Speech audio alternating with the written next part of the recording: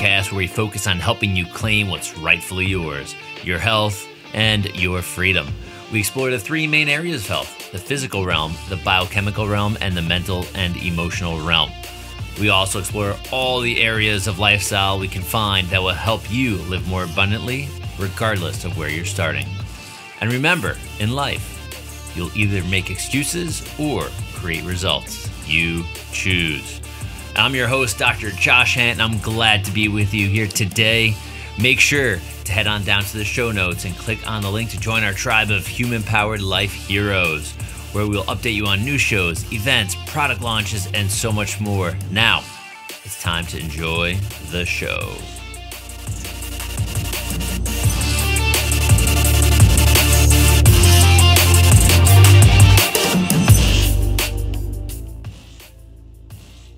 Hey everyone, I'm Dr. Josh Hant, and I want to welcome you back to the Human Powered Life podcast. Today, let's talk about overwhelm.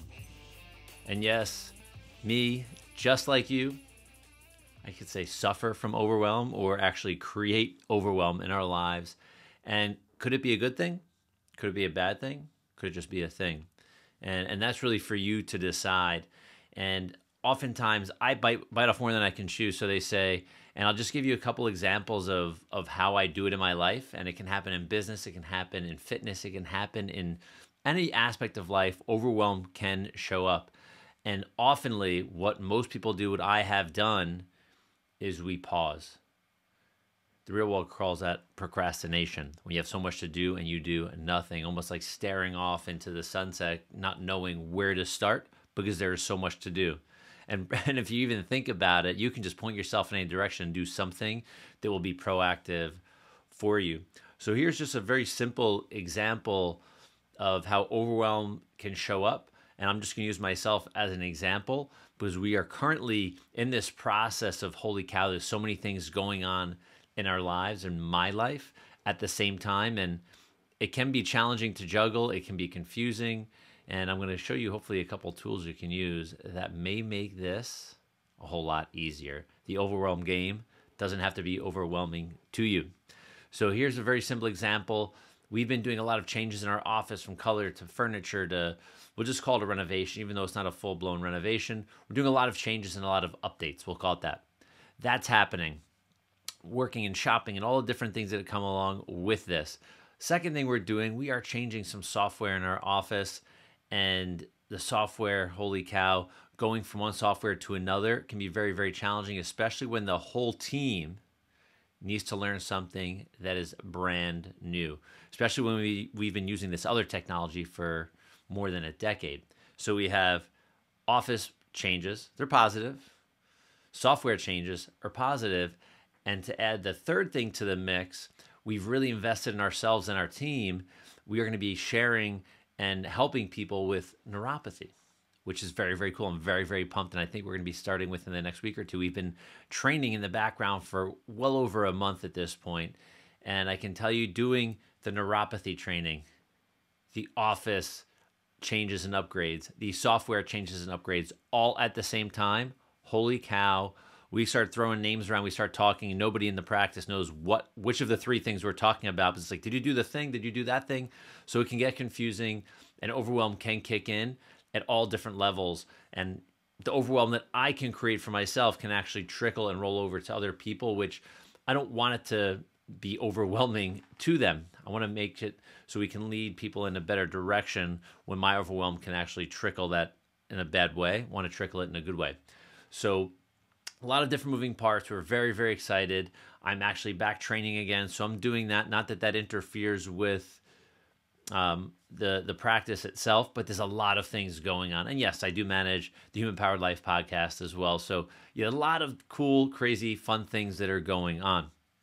So there are a couple of tools or a couple of things that I, Matt, use to manage this overwhelm. And the first is always the start to my day.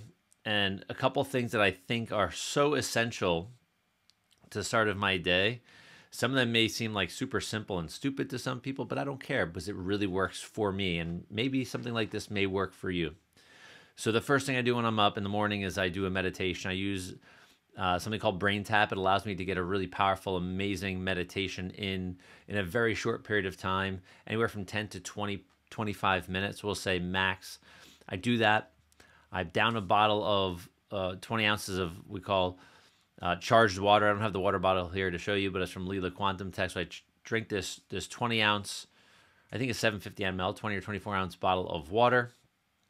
I have my raw liver, and then I make myself a coffee, what we call fat coffee, so a power coffee, collagen and grass-fed butter and some caprylic acid, which are those MCTs. And I take that and I take my dog outside. Obviously, he's been fed at this point, but I take my dog right out in the backyard. I sit down in my robe, whether it's winter, summer, sometimes I'm sitting in shorts just outside and either watching the sunrise, just being patient, and I journal. So starting my day by doing things that are calming to my mind are very important. One thing that I do not do, it takes me some time, but now I have absolutely no issue doing it. I do not go on my phone and scroll social media first thing in the morning. I probably do, well, I'll say scroll, I'll probably go onto social media, check email, things like that. Probably anywhere from like 45 minutes to 90 minutes plus into my day. Because all it does is lets my mind calm and center. And oftentimes, either the night before, that day, depending on what's going on, I'll just start to write my little list down. Okay, great, got these things. So the start of my day is really, really powerful, and it really helps ground me in these things that can happen and create overwhelm. So grounding yourself in the beginning of the day is powerful. And for me, one of my favorite things, I know it sounds nuts, is just sitting outside with my cup of coffee, being quiet, watching my dog run around, sniff, and do what he does in the yard. And it's very, very peaceful. When I'm home, I also will automatically, after that coffee, I'll throw a 50-pound ruck on my back, and we take the dog for a mile to 2 mile plus walk the days that I'm around. And I absolutely love it. It's so decompressing. It's a great start to the day. So I like starting grounded. That's very, very powerful. That would be my first recommendation. When you sense yourself in overwhelm during a week, a month, a day, whatever it may be, do your best to start that day grounded and calm. It'll be very, very good. Because what's going to happen is your head's going to be racing and running most of the day. So if you can not let it do that first thing in the morning, let everything charge up, you can actually have a more productive, proactive day. So the second tool that I really enjoy using is pen and paper. Right? Like I said, I like to write things down. So I will do that. The days that I'm actually at home, I'll start to prep and process my day on paper on a little notepad that I can just throw away that sheet. And similar to that, the digital version of what I use to keep track of the multiple projects I'm on is an application called Trello, Trello. And what this does, you can use something like that, or you can even use Google Keep, which my wife and I will use that oftentimes for shopping lists for groceries, for food. But Trello, what it allows me to do is to make little, if you will, folders. So I'll have the software folder, I'll have the office update folder, I'll have the neuropathy folder. And then in each of those folders, when you click the digital folder to open it up, I have checklists, I have due dates, I have all sorts of things. So I can actually now go, great, today is Tuesday. I know by Thursday I have to have XYZ training done. We have to put together this bench for a room in the office. We have to hang 3 pictures, and we're going to train on the new software for at least 1 hour, all by Thursday. So a lot lets me know, great, it's Tuesday. I have 2 days to start chunking these things down.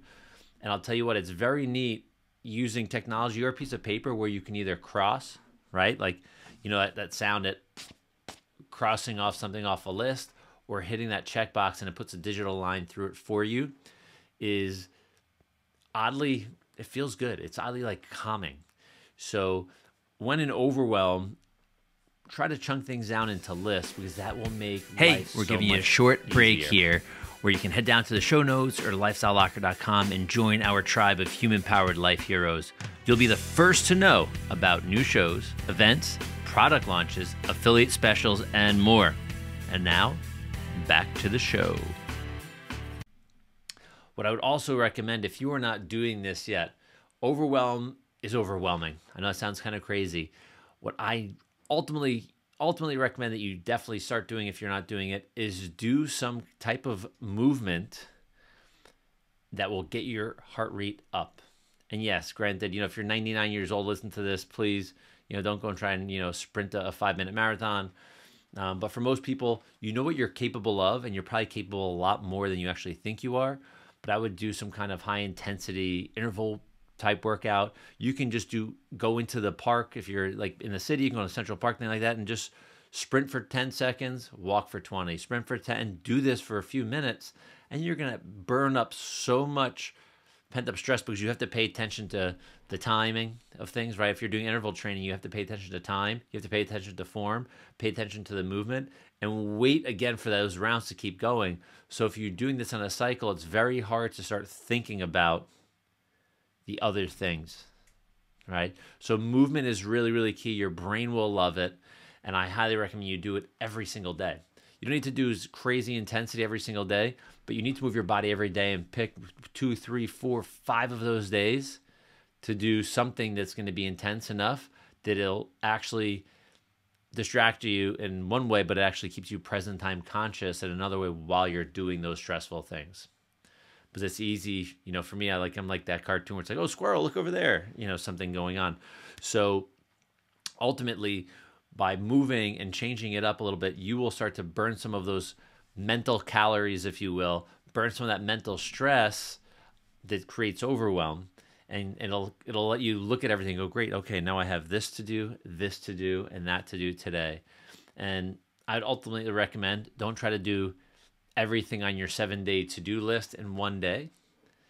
That will put a lot of pressure on you, which AKA creates overwhelm, and I don't want you to create more overwhelm. So see what you have to do, chunk your day out, use tools like Trello, use a piece of paper, use something like Google Keep, which these apps are free. You can have a paid version, I believe, of Trello, a business version. I don't think most people do not need it. I don't use it. I use it for lots of really cool things. And put some good in your mind. One of the things that I can kind of go down a rabbit hole, I'm a content creator, as you are listening right now. I'm also a huge content consumer. And I listen to podcasts, I listen to books, and I end up putting myself in listening to some like political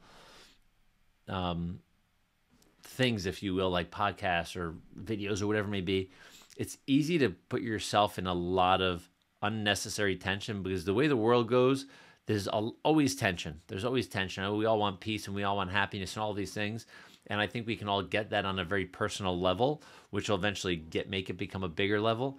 Though I think when you get yourself into this frustration, this anger, this worry, all of these things, it just makes that overwhelm so much worse. So if you're putting good things in your brain, read a book. I have just an example, like we're going to be interviewing this guy, Dean Karnazes. This is a great book for all of you if you haven't read it at home. I'm trying to get the glare off it for you. It's called A Runner's High. It is super cool. Dean Karnazes is a badass ultra marathoner.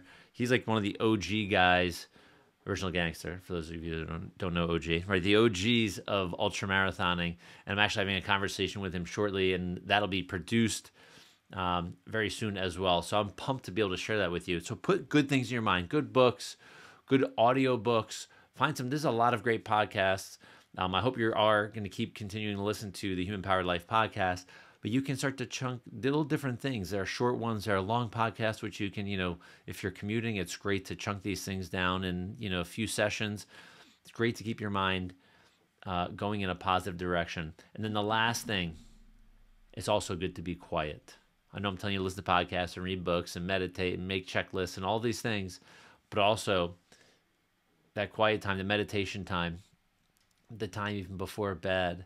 Just sit and be grateful for what you've accomplished that day. Be grateful for the people you're around that you love. Be grateful for so many things that you can be grateful for.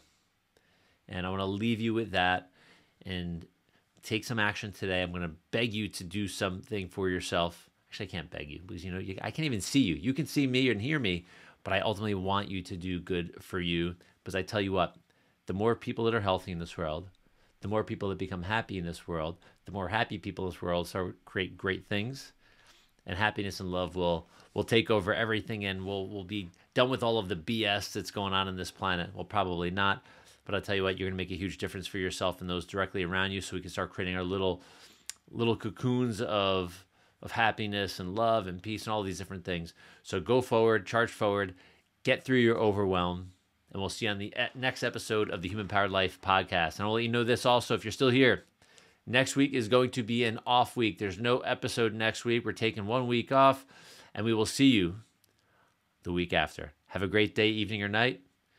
We'll see you soon on the next episode. Bye-bye.